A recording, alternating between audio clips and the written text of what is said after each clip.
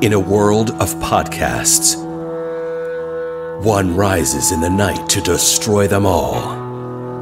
The elder god in an ocean of noise, the Cthulhu of the airwaves. This is Spoiler Country.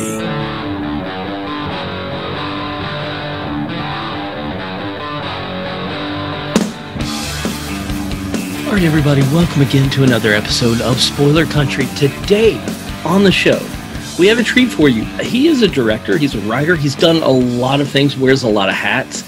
Hilton Ariel Ruiz. How you doing, Hilton? Hey, what's up, man? How's everything? Good, man. Thank you for having me on. No worries, man. Dude, we're excited to talk to you. I've seen Zombie with a Shotgun, which I'm sure a lot of horror fans have already seen it. It is super fun, and it really intrigues me that it came out of, you know, a short series that you made that you then turned into this crazy, insane acid trip of a zombie movie. You're just throwing so many crazy things and making it work. Tell me, how did you get started in filmmaking to begin with? Let's go back. I want to hear about Baby Hilton. Yeah, I would say it started off with, you know, I grew up in a large family. You know, I grew up with sort of like the Brady Bunch. You know, I had 3 boys, 3 girls, mom and dad. I had my aunt living with me. So we had a huge household. So, you know, one of the cheapest things to do is to take all the kids out was to go to the movies. And we would do that the weekends. We would go out to the movies and we would, you know, every weekend. I mean, it was literally every weekend. So that actually was the start of the interest of me getting into filmmaking. And you know how it is when you're young. You know, before internet and everything. You know, you would come home and interact. You know, reenact the films that you saw on you know, you just seen. And so, you know, when I was young, I was like, oh, I wanted to be, you know, a filmmaker. You know, but at that time, it was, you know, wasn't really ever thinking of really pursuing it, but I did buy my own, you know, camera. I actually, when I was like 13, 14, my mom bought me a camcorder, and I started just filming, making like these little crazy short films. So I would say that grew into me when I was lucky enough when I went to high school. I took a film course in high school, and boom, I was like, this is it. This is really what I really want to do. And then from there, you know, took it all the way. I never stopped from there. Kept on, you know, doing my own projects here and there, and, you know, going to film school here. You know, went to some, you know, couple film trade schools. I wanted to learn so much about the craft. Wanted to learn, you know, everything that I can possibly learn, so I can take those, you know, those tools with me to create my own film. And I think that's, you know, that was the start. The start was starting from, you know, going to these movies and, you know, having these amazing memories that I had with my family. You know, it's amazing because, you know, I could watch film now, and when I watch film, you know, especially mostly all the 80 movies, I always say, oh, I saw that in the theater. I saw that in the movie theater, you know, and it's so funny because, you know, the experience of going to the movie theater, it's so much bigger than just staying home watching a film on Netflix. And, you know, I know the new generation, you know, it's different now, especially with COVID now. Not a lot of people's going to the theater. And it's just, when I see a film that I saw in the theater and watch it at home, I said, oh, I remember seeing that film when I was young. I can still remember what I was doing. I can still remember when I was with my family, we, you know, horsing around, and I was the youngest one, so it was pretty cool. I was the youngest one and looking, you know, out for all my older siblings, and, you know, I was more of the, you know, the kid, you know, playing around. So I remember those days, and I think that was awesome, and I think that definitely still grew with me. But yeah, that I would say was the start of me getting to filmmaking. That's awesome. Yeah, it's so different now with film and how it's presented. It's immediate gratification, like, all the time, especially with like the streaming services. Whereas, you know, when you were a kid, you know, the anticipation of wanting to see a film, that was something else. And yeah. I remember my uncle took my sister and I in his DeLorean, so that's going to date it. Took us in his DeLorean to go see Willow in the theater. Oh yeah. And that was the coolest experience ever. The movie, I rewatched it not long ago. It's not that great. Hold up. Yeah, it's so fun. I remember I watched it also in the theater. Yeah, it's such a good movie. It was so fun as a kid. As an adult, rewatching it, maybe not so much, but it was fun. It was super fun as a kid. Who are your heroes in terms of filmmaking? You know, I like them. I like them all. You know, I could tell you that there's so many. You know, every director that you can name, you can pick a gem that they created. And I could always tell you one of my favorite directors, of course, which is many people's favorite directors. It's Ridley Scott. Oh yeah. So, those films, you can watch them over and over and study them and see, what he was doing when he was making these films. But Cronenberg, John Carpenter, of course, Tim Burton, all those filmmakers, from Quentin Tarantino, and you can name all those directors.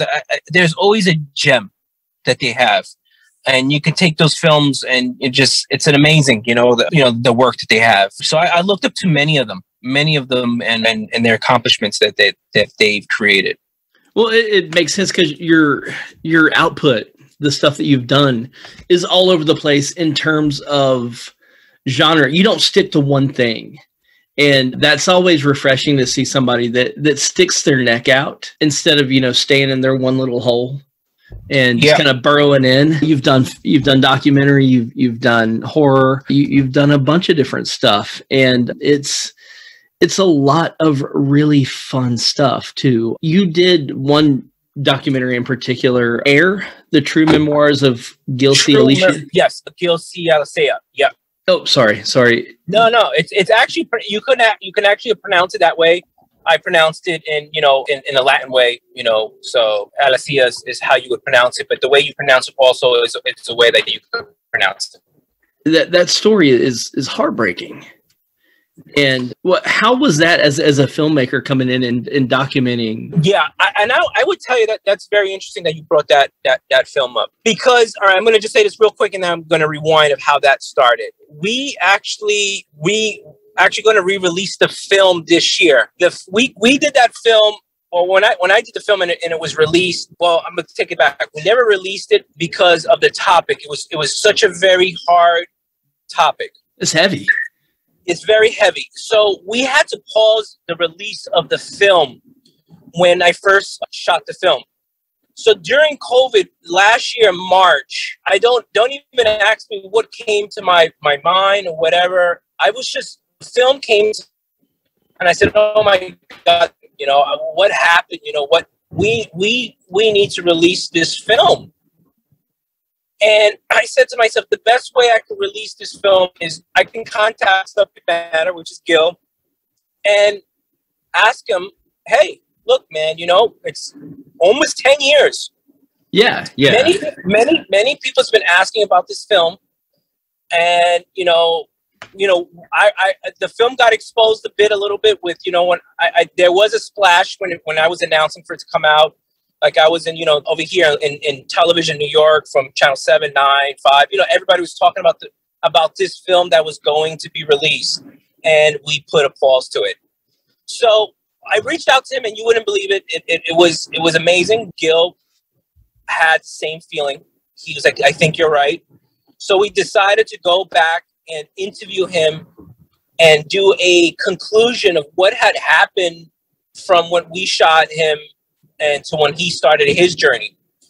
So let's go back about 10 years ago. I had this producer, really interesting. I was invited to a Rihanna party to meet this producer, right? And out of this, the reason why I laughed, because the gentleman that I was meeting for this producer's project was this very, he's an elder guy. You would never think that he would be in a Rihanna party. So I go there and, I say, hey, what's going on? He goes, listen, I heard you're a filmmaker, and I looked at some of your work and I spoke to some of your colleagues, and I think you're the perfect guy for this project. So he tells me right away, he says, there was this young kid, 95, 96, released a book called The Air Down Here.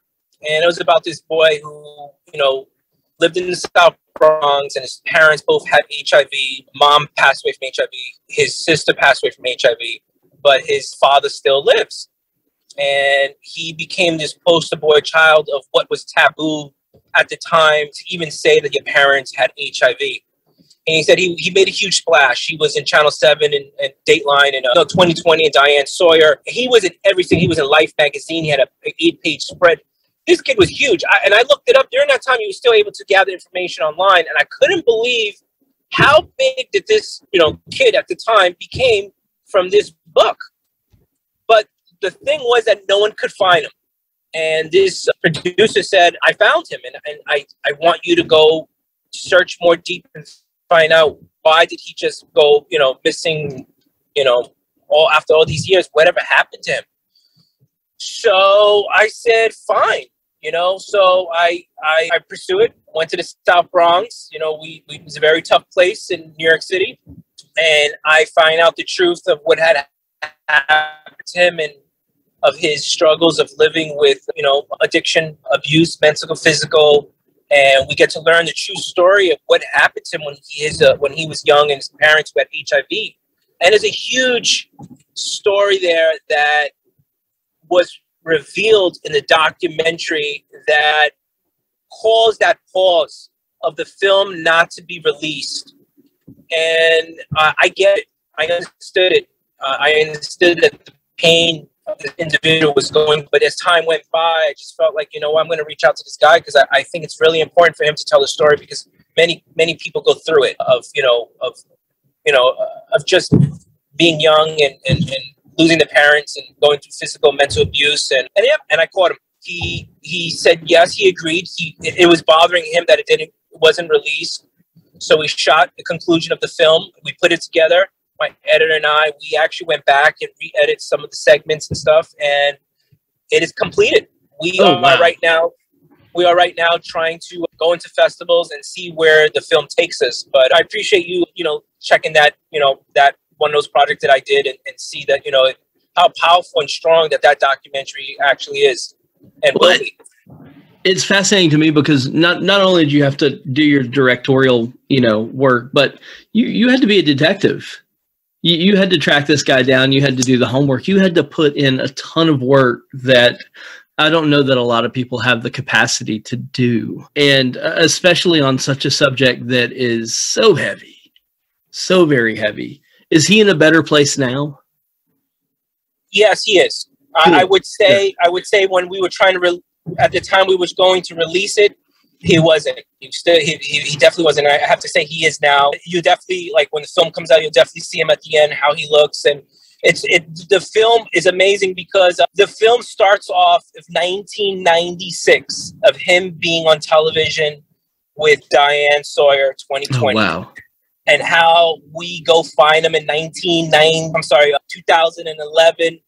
And then we come back at 2020. So it's a big, there goes almost 25 years basically from 96, 2011, and then the 2020. We can see how he grown, what's gone, the things that he went through. But yeah, I think I definitely feel like he is in a better place, and it was very strong, the project. And yes, and I think that when I was approached by the producer, he felt that he needed somebody.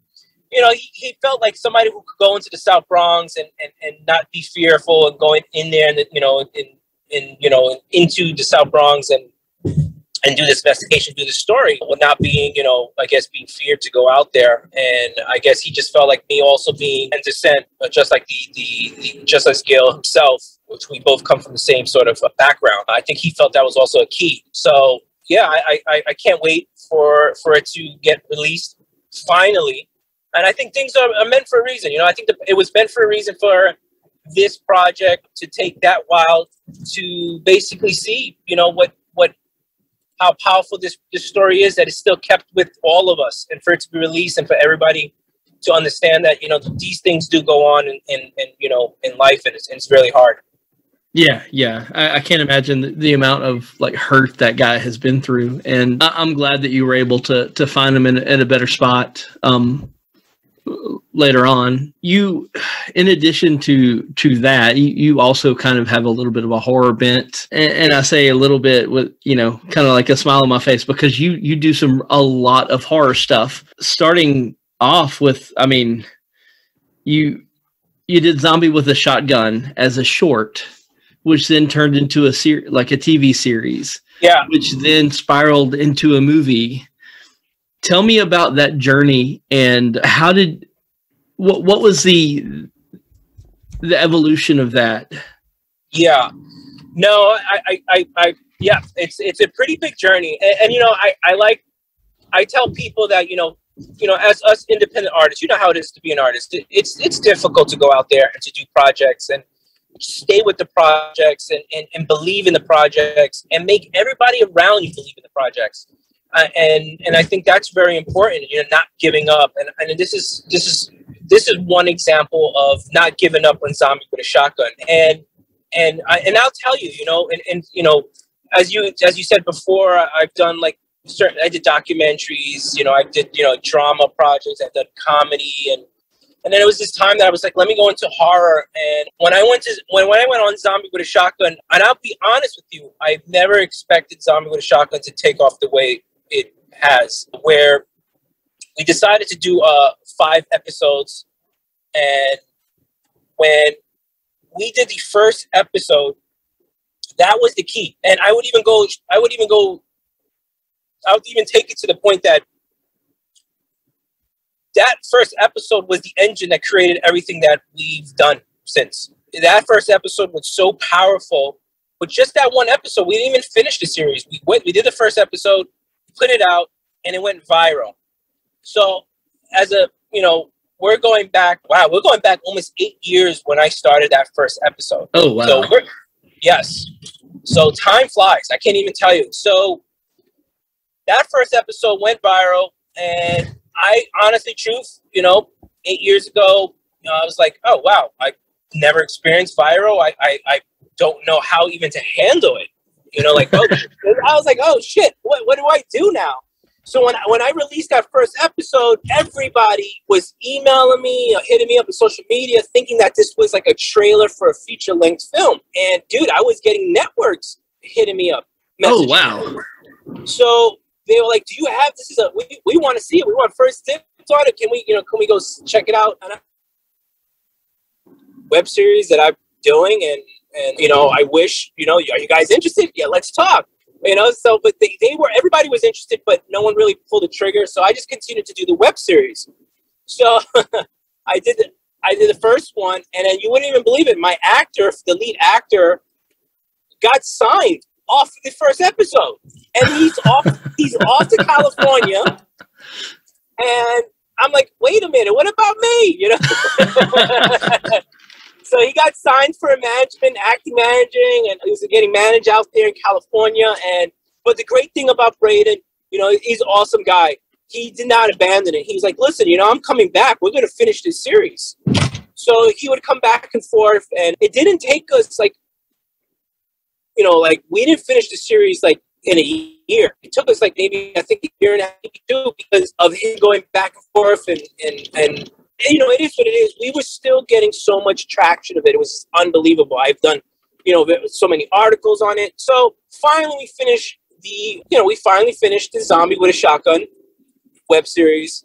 And there it is. My social media numbers are still growing by the day. There was times I was getting 4,000 followers a week. Oh, that's nuts. Yes, it was ridiculous. Sometimes, top it off, I was sometimes getting 8,000. And I couldn't believe it. And I was like, all right, this is great. This is awesome. What do I do now? I'm still doing my little projects here and there. And I'm just thinking, maybe we should get into doing a comic book. And then that's when I met Simone Guglielmini, who's a famous Italian comic book artist. Yeah, she's amazing. He decided to come on board and help me out and say, hey, look, we could expand this even more. Let's do artwork, comic books. So we did it. And I did other stuff, other art projects and other working on other little documentaries, as you've seen. And every time I would do an interview, everybody would say, hey, what happened to Zombie with a Shotgun? And I'm like, oh, man, everybody is in love with Zombie with a Shotgun. I felt as a filmmaker and as a person that finally got viral that not a lot of people could get, And I was like, I don't think I could ever catch that wave ever again. That's pretty hard to catch that wave. So I was still, you wouldn't believe it. I was still getting so many followers. And I said to myself, you know what? Maybe it's time to go and don't get me wrong. I was still asking people, hey, you want to be part of this project? You know, come in and invest. But, you know, there's always the first, you know, everybody wants to see who's been the first penguin to jump into the water. Obviously, I didn't have money. I was trying to find, you know, funds, and, you know, everybody was interested. Everybody was interested to come on board. But, you know, nobody wanted to, you know, put in the whole money in the pot, whatever it is, you know. So I decided to do a campaign, which I did not want to do. But I thought it was one of the most amazing experiences as an artist, a filmmaker, to go out there and raise money for your own film. I met a... Gratifying. Because people, yes. You see the people's enthusiasm behind what you're putting out. Yes, yes. So I met a Kyle Hester. He's also the producer. He's also one of the people in the film. And we spoke and we went together to raise money for the film. And it took us almost, I don't know how many years, because even when we shot the first initial money, we shot like 80% of the film and we ran out of money. We had to go back on a campaign. I never gave up on it. And again, you know, the actors didn't give up on it. Everybody came on, and it was a very difficult project to finish because we just didn't have enough funds all the time. And, you know, but at the very end, we did complete the project, you know, and as you can see, there's a lot of things I put in there as well. I put animation. Robert Steele from MTV, who did, you know, Liquid TV, Stick Theater, he came on board. I got, you know, amazing makeup artist to do the finale of Zombie with a Shotgun, and it's an amazing. It was an amazing journey to you know, and to me, I felt like it was, you know, the essence of what independent horror filmmaking is. Oh yeah, yeah, and those fans are rabid too. So, and the thing that I like about Zombie with a Shotgun is the name immediately tells you what you're in for, and it's named as such that when you hear it, you're just like, oh fuck yeah, I'm in. Like, I mean, yeah. The other day I saw a sign for Loaded Tater Tots, and I was like, oh fuck yeah, Loaded Tater Tots. Yes. I'm into it. So same thing with Zombie and a Shotgun. Yeah, and we go back with Zombie with a Shotgun. You know, we finished the film to be finished. You know, there was that thing about me that I wanted to give the audience more about the Zombie with the Shotgun. And you know, I tell the fans we ran out of money, and and you know, that was what we definitely want to do for part 2. We want to start off where we left off exactly, where he became the zombie, and we take it from there. And that's the talks of us going into the sequel. You know, unfortunately, you know, when COVID happened, we released the film in November. 28 was released in streaming services from, you know, of course, Amazon. And we released it there, and 3 months later, COVID hit, everything shut down. And, you know, we felt like we fell short of really promoting the film. And don't get me wrong, we promoted we promoted the film a lot, and we were getting so much traction when the film was released. It's just that COVID just kind of like, you know, definitely put a dent in it because everyone disappeared. You know how it was. Everybody disappeared. Nobody was there to talk to. So, you know, that was, you know, a little bit of the disappointment of, you know, of what happened. When everything shut down, I mean, that's the cons too. All the cons had to shut down. So, and that seems like, festivals and cons, it seems like a great platform to show off your movie, especially because horror fans are all about the experience. You just nailed it. When we were, you know, released the film, we were excited. We were like, we're going to do a convention tour. Let's order the DVDs. We ordered all the merchandise. I still have the merchandise in my home. And it's like, it's so sad. I was like, you know, the merchandise is still waiting there to go on to conventions. And when that went down and we heard that, oh, okay, it's going to take a couple months. We're going to get over this. And then boom, you know, everything was closed. Theaters, conventions, festivals, concerts. We were like, oh, man. So it took us to, everybody took a back step to this. All filmmakers, artists, you know, singers, everybody, workers, you know, everybody took a back step on everything they were doing. And, you know, I just felt like, you know, we're everybody's in the same boat, and just we'll take it from there. And when things get better, we'll get back on that Zombie with a Shotgun engine. I hear you. Yeah. In the meantime, you haven't. I mean, COVID shut things down for theaters and everybody else, but as far as you've been busy since then. You've done a documentary, and you have a new project, Beyond the Halls of Paradise. Yes. Can you tell us a little bit about that? Because that looks cool as shit. Okay, that's pretty good. Yeah. So when COVID happened, everybody was sort of like, what do we do as independent artists? We're trying to figure out. So I had 666 was also a doing. I actually started that web series before Zombie with a Shotgun, believe it or not. So I started that web series, and basically is a story about Satan himself, the devil himself, whatever you want to call it, the evil entity who was born in 6666. And I started a web series, and each web series, to me, what I wanted to do is each web series was different. It was a different story, but about the same entity, where everybody's talking about trying to figure out what it's all about. By investigating it or bumping into it, or just some urban legend that's mentioned. So when I did the 666 web series, Eli Roth's people they contacted me because one of the episodes that I released, they loved. And they asked me if I wanted to do original content for their upcoming Horror Crypt horror TV expansion. Obviously, everybody knows Horror Crypt TV. So I agreed. I jumped on it right away. Anybody would. And before Crypt TV was really put out there, they had horror. I'm not sure if you remember horror. And I actually was the first person to open up that under that umbrella. And so I went. We did an episode for them.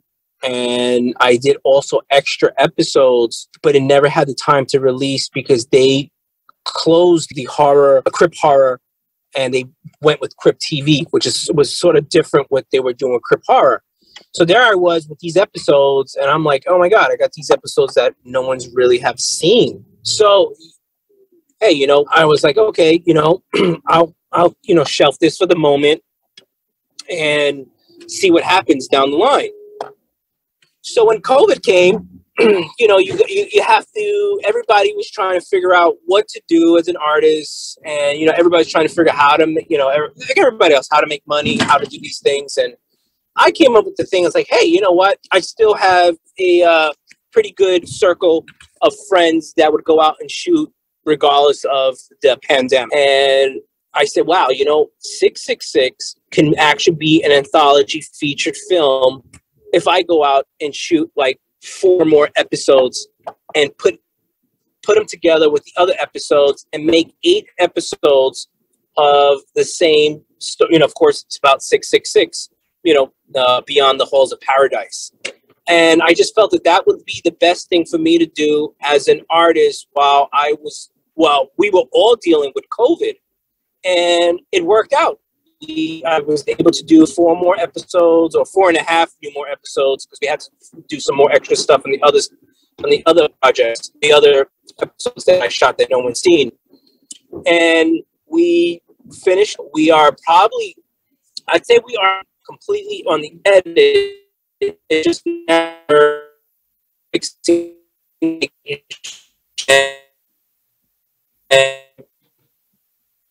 gonna be the next new project. Oh, cool. So that's exciting, man. I can't wait to see it when it comes out. I'm curious, when you're done with that, are you planning on going back to the Zombie with a Shotgun too? Or is that like written yet? Or how far along in the process are you? We're okay. So when here's another thing that I never mentioned was that when the Zombie with a Shotgun came out, there was a script that I already had completed for the sequel. Oh, cool. And I had major interest from many people. And we were, believe it or not, I had these investors and producers that I was talking on maybe 3 times a week. Oh, wow. on creating the sequel. And when COVID hit again, it was disappointing. The conversation just, that's it, gone.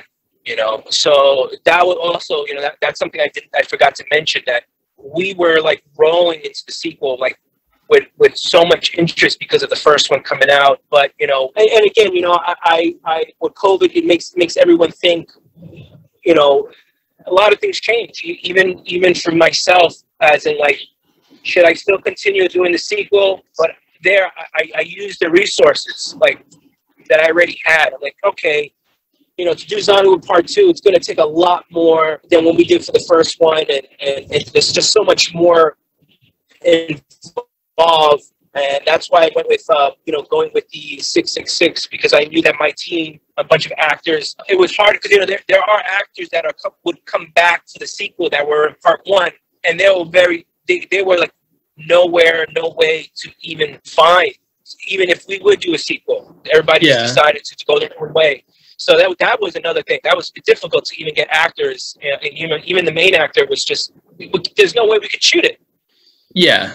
So as things clear up, and I'm very optimistic. I think we all feel that the COVID is coming to the end, and we definitely want to explore that. And I had a conversation with Kyle, one of the producing actors in the film, and we talked about possibly coming back around in September, and just to get probably the fans and everybody start the interest that, hey guys, and this is just an estimate, thinking that by September, when we feel like everyone's going to be going back to school and things will be a little bit normal, we think that's when we're going to start teasing everybody and say, hey, look, guys, are you guys, we're ready to go to Part 2. Are you? Let's go, and let's get everybody to see whoever's interested to come on board. Or, if we have to do another campaign, we'll do another campaign. That's awesome. And I think that you would definitely have no problem getting people excited for that, especially with just the idea alone is so fun. So it just sounds like a good time. Are there any other like genres that you would like to explore? Because you've done a lot of different things with your filmmaking. Is there anything else that you'd want to kind of dip your toe into? I definitely would love to get a little bit. I like to do like a more of a hardcore science fiction film. Oh wow, yeah. That's something that I'm actually working on. That I am working on a new graphic novel called Amplitude Modulation, AM. And it is a sort of hardcore science fiction. And it's funny because it's not like I said, you know what, I got to do science fiction. It was an idea that I had for many years. And I finally hooked up with the right, artists to come on board. And this was something that I was working for a couple of years.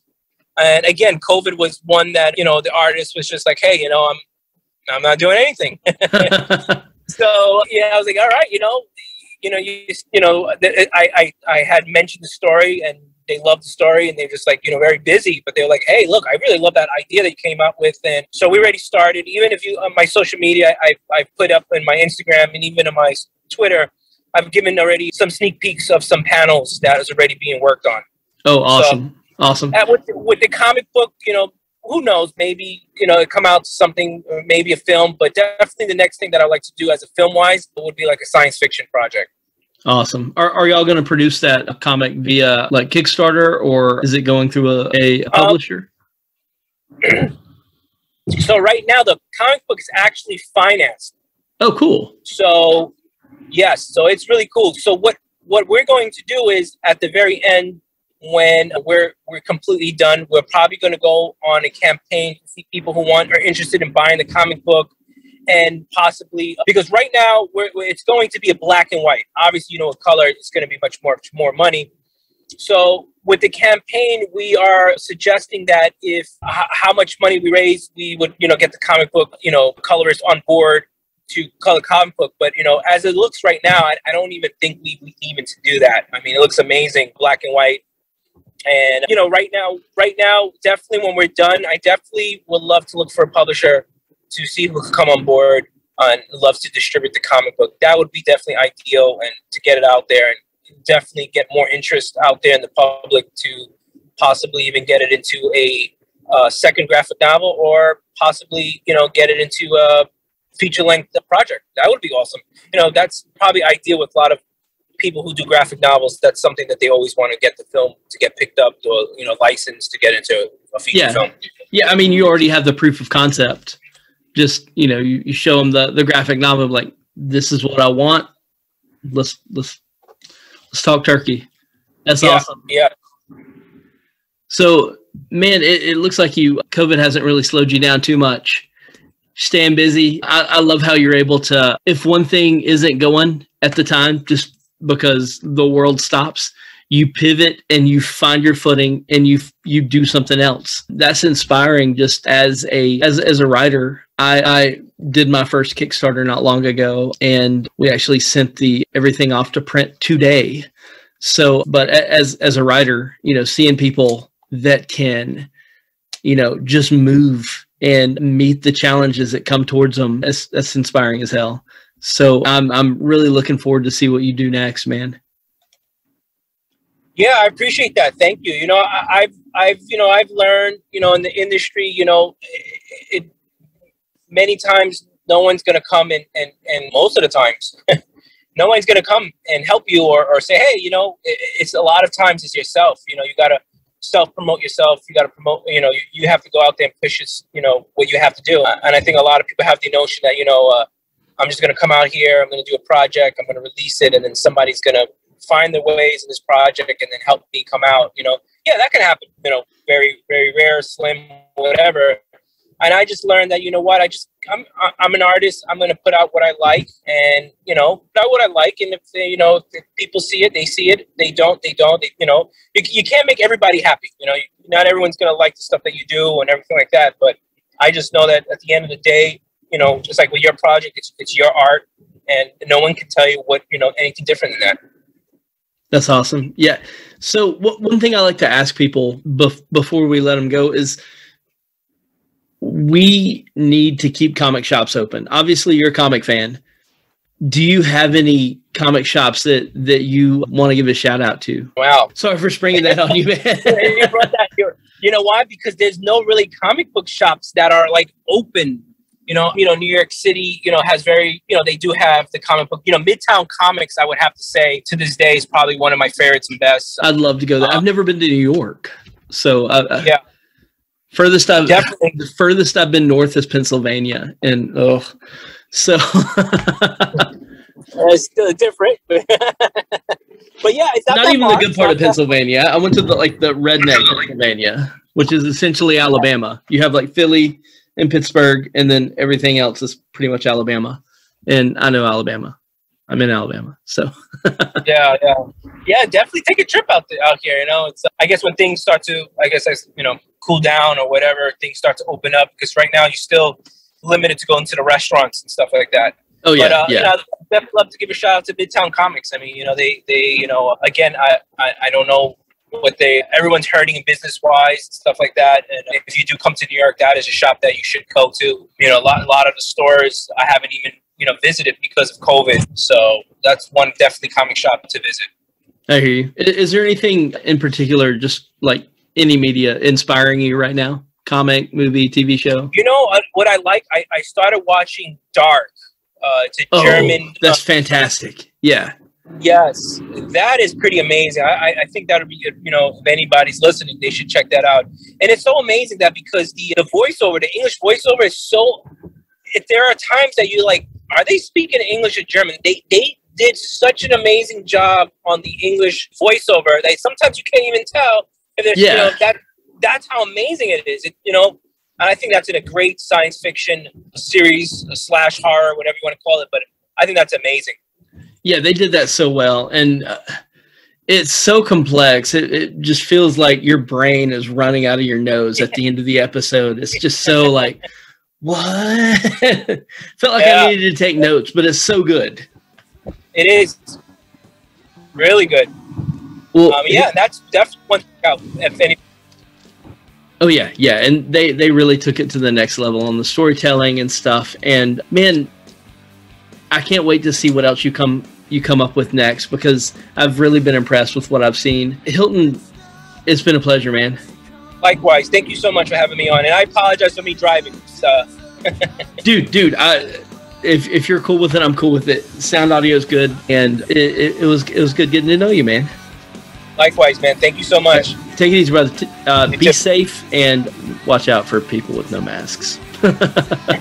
No problem. Take care. See you, brother. Bye. No problem. Spaghetti. And we're back. That's right. We are back. Back in the saddle again. Well, I hope you guys really, really enjoyed that as much as we did making it for you. And if you like what you heard and you want to hear more, you got to go check out spoilerverse.com, because at spoilerverse.com, we have a plethora amazing directors and artists of all walks of life, and editors and writers. And oh my God, are you a lover of comic books like we are? Then there's so many amazing people from the comic book world over at spoilerverse.com. And I highly implore you to go there and check it out. Yeah, and while you're there, you can check out all the other podcasts on our network, like Bridges and Geekdoms and Funny Book Forensics and Haphazard Adventures and Nerds from the Crypt and so many more. Misery We put out Point episodes Radio. all the time. Go check all of them out. And check out all of the reviews and previews and articles we have going up every single day for you. Every day on spoilerverse.com for you to check out and to read and to love and to like and to comment. We have a store link. If you want to help support the site, you can do it two ways. One, go to our Patreon, which is patreon.com/spoilercountry, or go to our store link in the middle of the site there and get a t-shirt, a face mask, a hoodie, something, look fly as hell, and help support the site when you do that, because we get $1 or $2. And, maybe you want to talk to us. If you do, you can do it obviously on all the socials, but if you go to scpod.us/Discord, you can join our public Discord server and come chat with us all day long. I couldn't say it better myself, dude. There you go. You just mouthed out a ton of information at once. And really, I hope you guys enjoy what you're hearing, because we're working our butts off to bring it to you. We are. I guess there's only one left thing. One left thing? Yeah, I'm going to go with it. There's only one left thing left to do. What's that? In an oceans of podcasts, We are Cthulhu. as Cthulhu compels you to Spaghetti. Open the mind. and read more. Spaghetti.